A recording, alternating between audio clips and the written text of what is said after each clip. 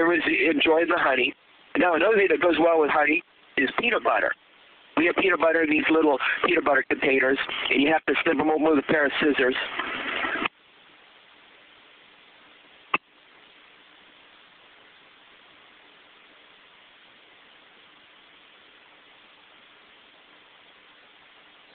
One of the things you'll find when you're eating is you have all these little corners that you snip off of packages, and scissors and can openers and napkins and plastic flaps and everything. And keeping all of these corralled is a little bit of an art itself.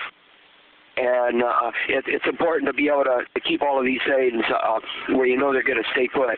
Here I am squeezing out the peanut butter into the can of honey.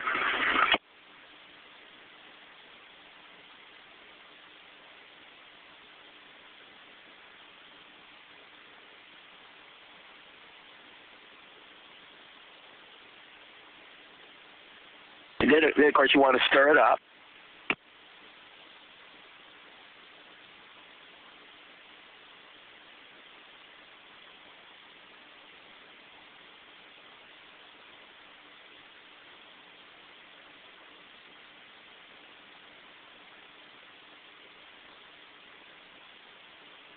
And this is really yummy stuff. You put peanut butter and honey, man, it doesn't get any better than that.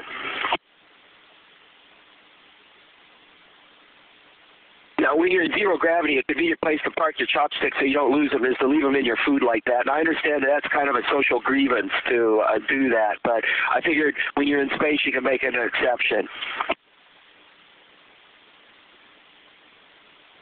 And here you can see you have some amazing fluid properties of peanut butter mixed in with honey.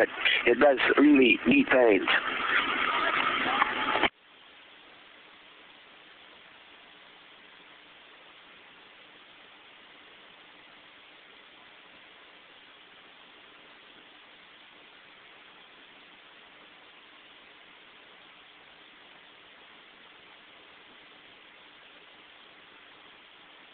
And one of the reasons I'm downlinking this video is we get asked, particularly by school kids all the time, how do you eat in zero gravity? So I figured that this will help show them that you eat in zero gravity pretty much like you eat on Earth, except there are a few extra nuances to it just because you're in a weightless environment.